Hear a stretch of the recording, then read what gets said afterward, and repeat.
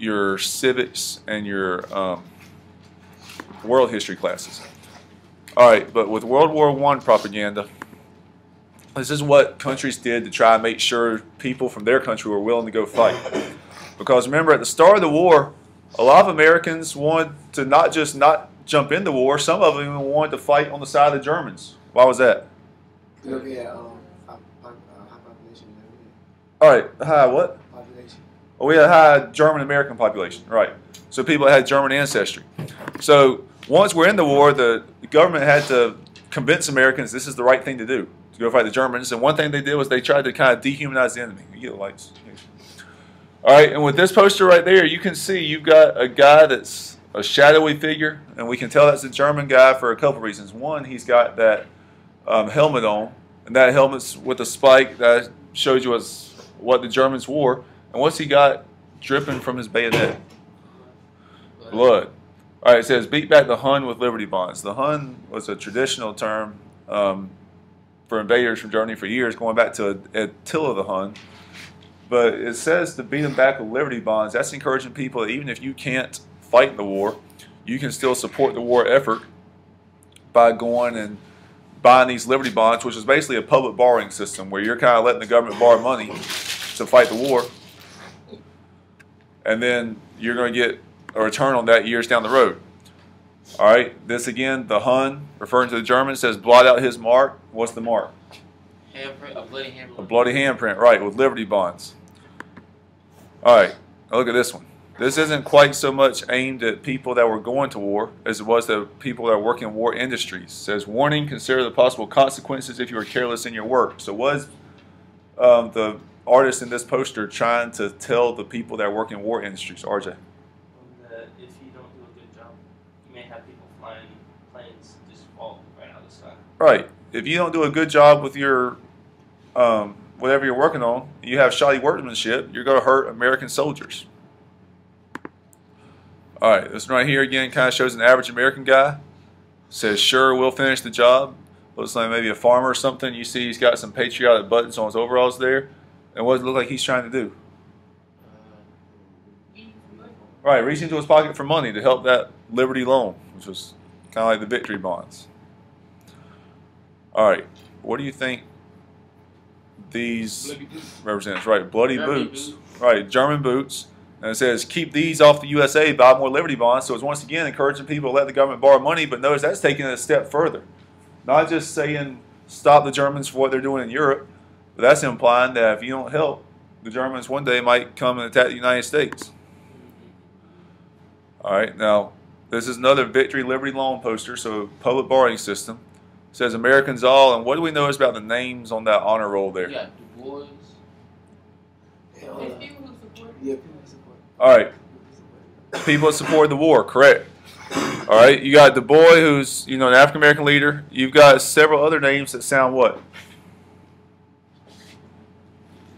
Several names that sound what?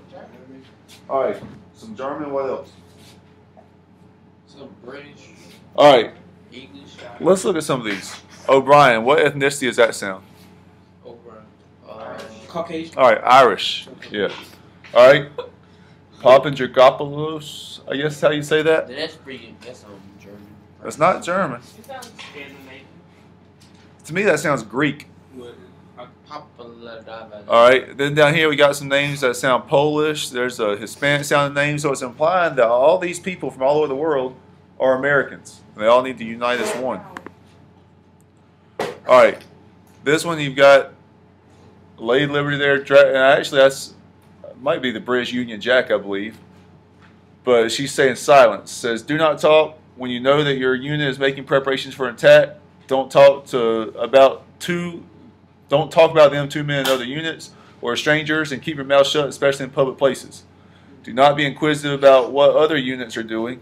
If you hear or see anything, keep it to yourself. If you hear anyone else talking about operations, stop him at once. The success of the operations and lives of your comrades depend on your silence. Why are they saying you better keep your mouth shut about what your unit is doing? Because somebody be spies.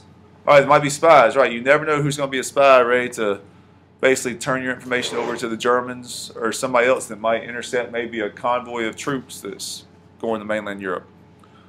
All right, RJ brought up the Marine slogan. All right, here's a World War I era Marine poster. And you see down here it says James Montgomery flag with the signature. It's the same guy that's on that Uncle Sam poster over there. Huns kill women and children. All right, yeah, Huns kill women and children. This newspaper headline. So what's it look like this guy's doing? You better take it off and go to All right. drop everything, go to work. Yeah, getting angry, making it look like the Marines are the defenders of innocent women and children. All right, this is another way it's showing that people can help the war effort even if they can't go fight in the war. So you can make clothes. Exactly. Make things like socks to support the war effort. All right. I like this one because it's trying to play on people's basically guilt. You got a guy that's sitting there in a nice tuxedo, so it looks like maybe a wealthy young man. What's he looking out the window? The U.S. Army. All right, yeah, these are men that have been enlisted. So it's people in the military. It says on which side of the window are you? So it's kind of implying that if you don't enlist, what are you doing? Just watching. You're just watching, right? You're not really doing your job to support your country. All right. There's another one making the enemy look less human. Says, must children die and mothers plead in vain? Buy more Liberty bonds, saying that your money can help win the war. All right. This one's a German poster.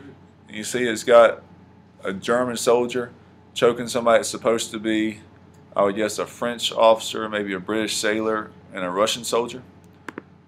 Of the foreign posters, I like this one the best. It's a German poster where you've got a baby, and what's happening to that baby? All right, he's about to get bit by a cobra. And that little hat will lead us to believe that cobra is a French soldier. And what does that quote say? Think of your children. Think of your children, right. So that's encouraging German people to sign up to fight for the war. Basically saying if you don't, this venomous French cobra is going to come and, I guess, kind of eat your children.